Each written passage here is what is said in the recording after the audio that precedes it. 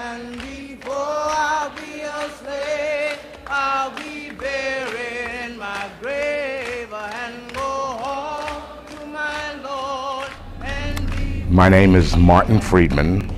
I'm Rabbi Emeritus of the Barnert Temple, which is the oldest synagogue in the state of New Jersey. I was the rabbi there for 40 years. I've always been deeply committed to a concept of political freedom and equality among all peoples. I come from a long line of rabbis. Our tradition has always been a concentration on people and human beings and their rights. I volunteered my services and worked on the organization of 4 freedom rides. The first one was going to be an interreligious, interracial freedom ride made up of clergymen. And in the end, our group of 18 clergymen freedom riders, 4 of them were rabbis,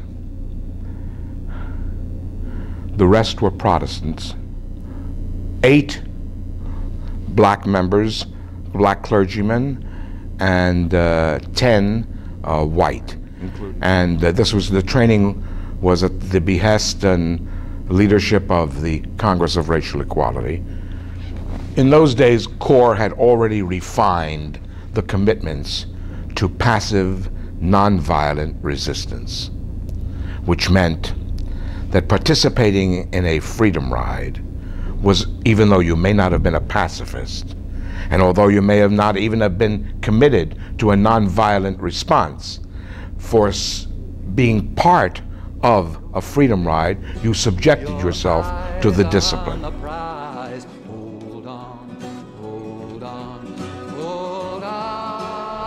I'm going to give you the exact moment of truth.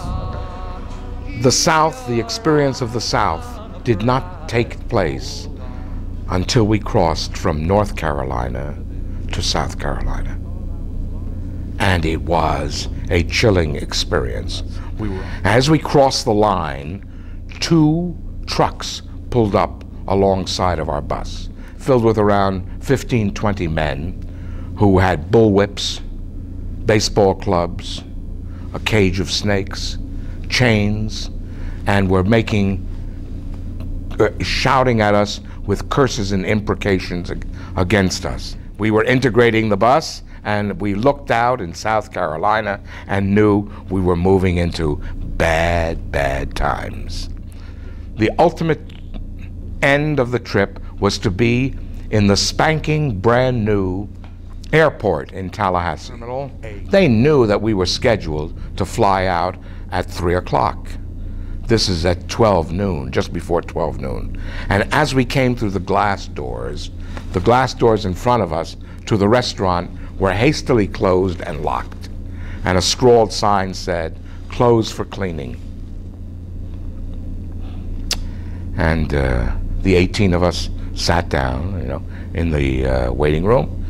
And I indicated that I really wanted to stay until this place opened and to desegregate it.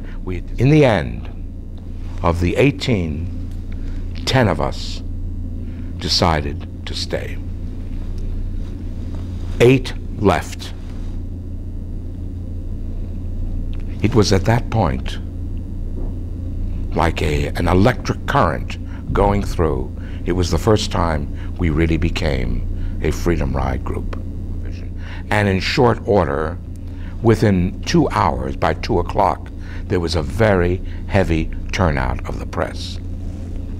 4 o'clock rolled around, that restaurant never opened. And about 6 o'clock, 7 o'clock, we began to notice outside in the parking lot, cars began to pull in. And it began to fill up with what we were told was a KKK group. And about 8 o'clock, the local policeman disappeared. And the mob, now of 40 or 50, began moving toward the terminal. And the 10 of us sat there, and we knew this is it, the moment of truth. Just as they got to the front door, out of the back door, 2 state troopers showed up. They quickly got the cars going, and we were there back at 6 in the morning. By noon, the mayor and a whole entourage of local police officers, including the chief, and we were informed that we were going to be arrested here forthwith for trespass. I followed by rote what the training had said in this situation, namely, try to establish a one-on-one relationship. So as I entered the cell, I shot my hand out to some poor guy in front of me, who I don't know what his crime was, his misdemeanor. I said, "My name's Martin Freedman. What's your name, buddy?" You know, and I started to try to make it a one-on-one, and it worked. And we then went to trial a few days later. The trial, we ended up being convicted for 6 months in jail and $500 fine. For the next 2 years, the appeal went through the court system. So our case is a rather important one because it went up to the Supreme Court.